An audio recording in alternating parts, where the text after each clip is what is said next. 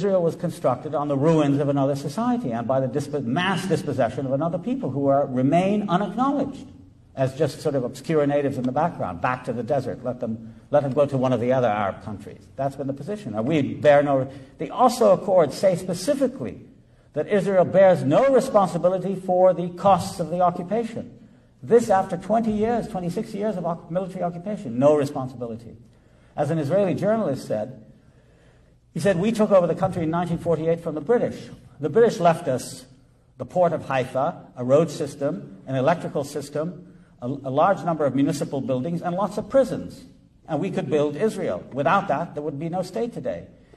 If we had taken Palestine in 1948 the way we left Gaza for the Palestinians, there would be no Israel. We destroyed the economy. We deported most of the capable people.